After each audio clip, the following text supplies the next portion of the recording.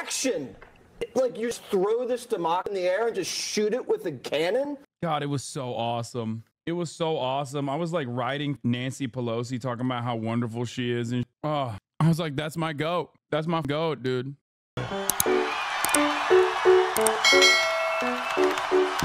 Like we're going to make our country great again. Donald Trump hammering Kamala Harris on the economy while holding a rally in battleground Michigan. Hello, everyone. I'm Judge Jeanine Pirro. What's going on? Hey!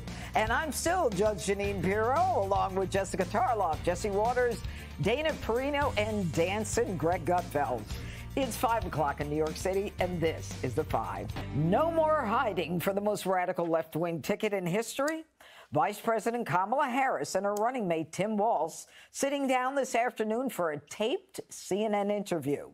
At long last, she finally answered for why she's flip-flopped on so many issues. Watch this. The worst part about it is these assholes are going to keep calling her a communist, radical, whatever, while she tries to desperately retriangulate to the center. All it ends up doing is lose progressive voters and other voters that would literally hear what the campaign has to promise them and potentially go out to vote for them. No one is like, man, I'm really voting for the Democrat, a real person. How should voters look at some of the changes that you've made, that you've explained some of here in your policy? Should they feel comfortable and confident that what you're saying now is going to be your policy? My policy perspective and decisions is my values have not changed. You mentioned the Green New Deal. I have always believed, and I have worked on it, that the climate crisis is real, that it is an urgent matter to which we should apply metrics that include holding ourselves to Bringing her emotional. Here's what he told the Daily Mail. With her vice president sitting there, so she's not sure that she can't answer. You answer it. Sitting with her to help her. This is not the kind of a person we need as president. All right, Jesse, I'm going to start with you. It seems that her answer is going to be, my values haven't changed. But does that explain her position in 2019 when she was running for president and all of the things she did as vice president? They had 30 days to come up with an answer, and they came up with that. This is going to be a great campaign. I've never been more confident than I am now that Trump's going to win this election. Oh, dude. Okay, it's over. It's over. Trump's losing. Nah, it's done. Jinxed it. He jinxed it. It's done. Nah, cursed. That's the nail in the coffin. This is a great example of why she'll never be president. Question, why are you a flip-flopper? I'm not. He's saying I'm not a flip-flopper. Values have changed? Okay. Wait, what? You said have not. Wait, what? Wait. If she is, like, I'm so confused. Like, yeah, I am a flip-flopper. I love flip-flopping. Wow, she's going to lose the election because she didn't immediately admit to being a flip-flopper. This is sound political commentary, okay? Okay, you said in 20 years, you said in 20 years, you can't get a new car that's a gas-powered car. And now you say, no, actually, that's not true at all. And then in her answer, she says, yeah, we're going to have deadlines. Yep. That doesn't make any sense at all. And when you listen to her, it's just all like kind of vague gobbledygook. Like it just washes over you. Like, what is she talking about? She doesn't really like bring you in. Okay, so your values haven't treated people for crime. And when you were the border czar, you were literally flying people across. And now you want to build a wall? But your values haven't changed. That makes any sense. And Steve show last night, and he said they basically know. I mean, Harris just went back and forth on the way she's communicated about. But of course, when you listen to Jess and you're just like objectively living in an alternative reality, he's like, remember when Kamala Harris flew migrant to Guatemala to be like, don't come here. Okay. I disagree with her on that. But like, that's ridiculous. Oh, yeah. Remember when Jesse Waters screamed, just lose one election? JFK was down. These people came back and won. I've come back and won. The red wave never happened. I would just throw that right in their face, and then I would stop criticizing Democrats, because that's what the Democrats are getting mad at, is Joe's just criticizing them. And he needs to make this about Trump again. He said, I beat him once, and we're running to receive, and you guys want to rip away millions of people who voted for me. You can't just change the rules in the middle of an election and just say, oh, you know what, it's probably going to lose, the polls are bad, let's the ticket. When has that ever happened before? And just because a candidate is down in the polls, he's not ripping them off this because... Oh, man. If only we could go back to, like, of his mental state, think he's going to lose. Then they're going to get in for 4 more years, and then you guys will get back with Gavin. It's like lose an election. Like you just throw this democracy in the air and just shoot it with a cannon. God, it was so awesome. It was so awesome. I was like writing Nancy Pelosi, talking about how wonderful she is. And I was like, that's my goat. That's my goat, dude. I was talking about how I'm going to write Nancy Pelosi in. Yeah, for Comrade Pelosi. Nothing has changed. Nothing has changed. Before he got kicked out of the DNC, even before the DNC stuff, I was already like frustrated with the way that the Dems were communicating certain things. And before then, I also personally said, if you no longer want to see those ads at the top of the hour, all you need to tell people, I'm always like, yo, don't ever vote, dude. Don't vote. Do not vote. I'm like Kamala Harris in Guatemala. Here's a 3-minute ad break now. Go wake Nancy up. We still need her. What do you mean? Nancy literally has been talking about how Kamala Harris should be more moderate in her messaging. It's Jover. Nancy Pelosi straight up said Kamala Harris should be more moderate in her messaging. Like the other day. We're back. You know, we're back to regular old boilerplate. Democratic Party wants to lose, or at the very least, like win by like the slimmest majority. Nominated someone, a Democrat, who's afraid to go on a CNN interview. You can walk around D.C. and just bump into people dying to do a CNN hit, but they found the one person afraid to do CNN. And now you know why she's afraid. Because she knows she's not up to the job. She doesn't want the job. She doesn't understand the issues. She doesn't know where she stands on the issues. And she's like John Kerry. Remember the John Kerry? I voted for it before I was against it. Same thing with her. She's just not authentic. And that politically is the... You know, Dana, John Kerry, when he said, I voted for it before I was against it, he starts to give you an explanation. She doesn't explain anything. The fact that she's co-sponsored the bill that says we want to mandate that you have to get an EV car and all the things with the Inflation Reduction Act, the impact on inflation. That John Kerry thing campaign. And he was just watching. His job as a junior Birdman was to sit there and watch doing. It wasn't like he did this and did an interviews. He just happened to say in a town hall, yeah, I voted for it before I voted against it. Oh, and he was like, oh, wait, that could be something. And that's what turned the whole campaign around. So moments like this is when the campaign gets harder. So she's had a really great 40 days. And I think that CNN, I would imagine, gave the best clip for the promo, right? So we get that at 4 o'clock. I mean, I don't imagine that they have a lot of more great material that they're going to hold on to try to get everybody to watch at 9 o'clock. Maybe they do, but kind of doubt it. She has a multiple choice question, and she still doesn't answer that. Then she has to get into the word salad of the how do you diagram the sentence of basically measures in time, right? Mm-hmm. She goes back to that. That is her go-to. It literally means nothing. Plus, she says, my values have not changed. Well, if that's the case, then why in practice did everything change? Mm-hmm. In practice, and your values are that you wanted to prosecute criminals. In practice, the Biden administration let all these people come across, and they're not putting any pressure on the DAs across the country in order to hold anybody to account. The last thing I would say is in the interview, she basically admits that there was a backdoor to get the Green New Deal done. Mm-hmm. And what did the Green New Deal do? It goosed all the prices. Crime is not a salient issue.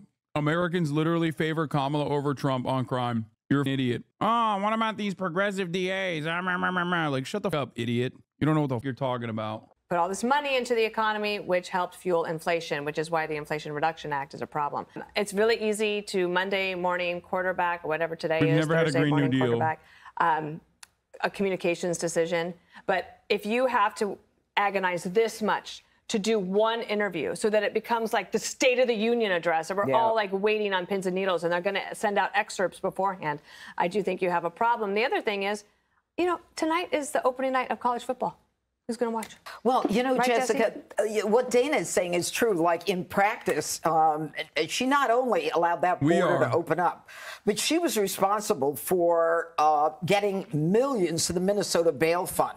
So she can say my values have changed, but everything that she has done affirmatively, whether it's the Inflation Reduction Act or allowing the border to stay open, and, you know, with fracking and saying all these things, everything is contrary to what she now wants us to believe. And by the way, if she's breaking the glass ceiling and she's really close because she's a vice president now, why does she need the crutch? Why does she need Walz there when it's her inconsistencies that we care about, not his? On other, seem to care a lot about Walz's, and so I Well, don't think when that's we're really talking fair. about Walz, talking about. Get him, Jessica. Nerds in chat shocked to find out football is more popular than an interview with someone no one likes. Wait, I mean, yeah, it's good for me, though. I like it. Get him, Jessica Tarkov. Escape from Tarkov. Get him. About Kamala. Well, that is the but ticket. now we're talking and about you're Kamala. And you were seeing the ticket in full. I think it's important to watch the entire interview before we totally malign her for not answering this properly. Or The EV mandate is so infuriating. I literally lose my mind every time a Republican talks about it. It's just completely made up. There's no mandate. There's no deadline when everyone's forced to buy an EV.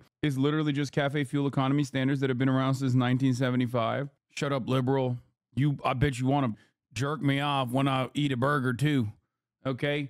Want to jerk me off until I got no cummies left. Okay? No more burgers. No more burgers. They're saying it. Shut the hell up, libtard. or not touching that. I think the answer was actually reflective of a lot of conversations that we've been having here on the Five about just owning up to an evolution in it. And you can still say my values are the same, especially when you're talking about an issue like healthcare or protecting the climate, but also being realistic about what you can get enacted. I mean, you can't just walk in and pass whatever you want. You have to work with people. You have to work across the aisle.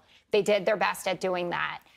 So I think people are just going to have to watch it and decide for themselves. But I will say that, you know, watching a little bit of Trump today, listening to his allies, J.D. Vance was out there being booed by a bunch of firefighters earlier this afternoon. Round of applause. Slash half the audience hated him. No, it was in Boston. But anyway, the attacks. It was in Boston. That's a deep Democrat city, and he got overwhelmingly allowed. Oh, wow. Wow.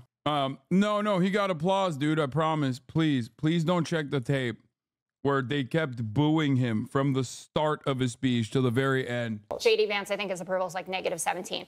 Anyway, the point is that the attacks on Kamala, that she's not very smart, she's not a smart person, Trump is saying that she's a DEI hire, are not landing. It just isn't working. And I don't know, Jesse, if you stayed around to watch Brett Baer, the top of his show, but he had all the polls, right, where they're showing the direct opposite of what you said. So glad you brought that up. I am glad you brought that because up myself. I happened to bring something. Okay, this is Nate Silver. It's in the No, I know who Nate Silver is. Good. So I don't need to remind you. I'll just tell the audience he's their go-to guy on the left for polls. 52% chance Trump wins.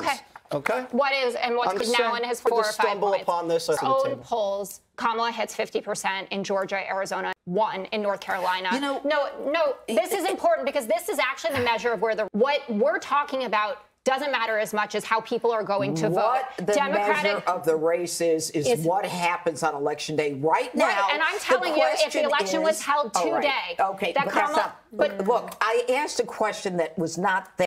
Bruh. It's so funny watching them flail around and be like, the polls are well, what matters is, you know what the real poll that matters? It's one where you go and vote, okay? In November. That's the only poll that matters. Oh, okay.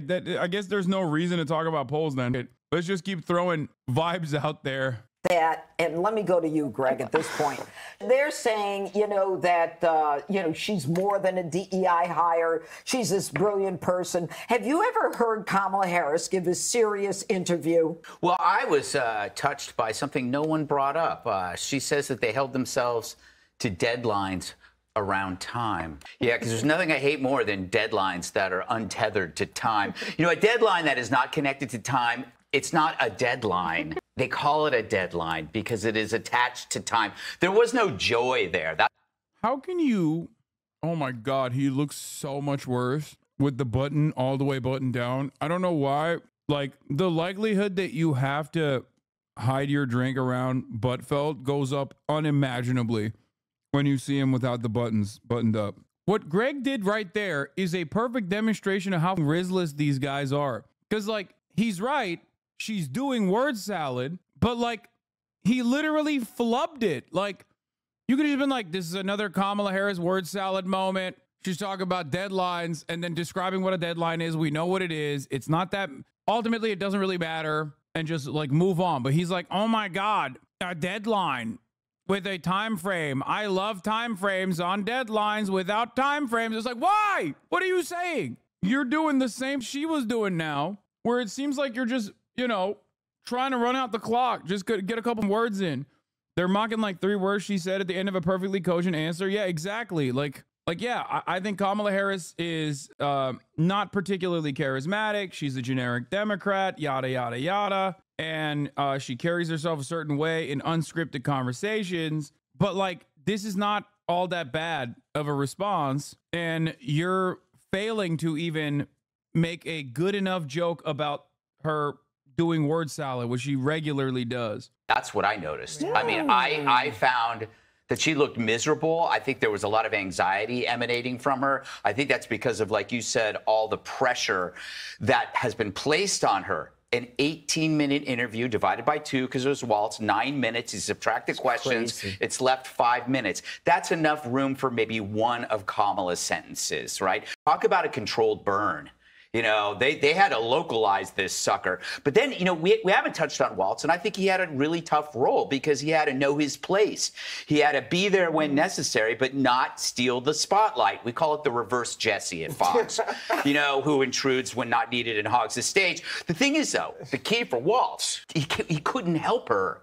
You can't mansplain. Dana, do you know what mansplaining is? So it's when a man, okay, explains something, typically to a woman such as yourself, in a manner that's kind of regarded as condescending or patronizing. It's like talking down to a woman, something I would never do to you, little lady, unless you're confused about complicated things like math or economics. But I would never do that to you. There's only one way that Harris can win, and it has nothing to do with Late night, ladies and gentlemen, Greg Buttfeld. That's the joke, chat. Yeah, he's mansplaining. That's the joke that he's trying to make. God damn, he is so unlikable. King of late night. It's like, bro, the male flock, the male talent at, like, Greg, I'm partial to. I don't hate him as much as I hate Jesse Waters. But it's wild that all the editorial team men post Tucker Carlson has become just like, I guess Sean Hannity still is the #1 brown noser, so he's got like that Fred Flintstone, you know, maybe high school quarterback vibes to him, like a guy who definitely peaked in high school. But these two guys are so, like, it feels like they're competing on who has the more date rapist vibes. I feel kind of bad saying that about Greg, but it's just the button, like the unbuttoned look is just, it's giving cover your drink, you know? Jesse Waters, I'll say that about on a daily basis. Like on a good day, he's still, you know, it's kind of crazy. Her. It's the media's responsibility to sustain the same amount of ecstatic coverage they created. Actually, I'll elevate Jesse Waters from date rapist to just rapist with his recent takes on Kamala Harris having, like, the generals having their way with Kamala Harris. Like, he's been elevated in status. Not that it matters. Before chatters go, what is the difference? Like, a date rapist is still a rapist. Is like, no, he's like minivan, white minivan, driving around town, trying to, you know, stalk someone to kidnap them level of rapist. Like Boston Strangler level, just a horrifying aura. Last month for 68 more days, and they can do it. I mean, they lied about Biden for what, 3.5 years with no fatigue. But if this elevated artificial joy dips, she's dust. They can't let reality intrude. It's like one of those marathon dance contests. The media's got to keep their dance partner propped up all the way to November 5th, or the charity loses. Click here to subscribe to the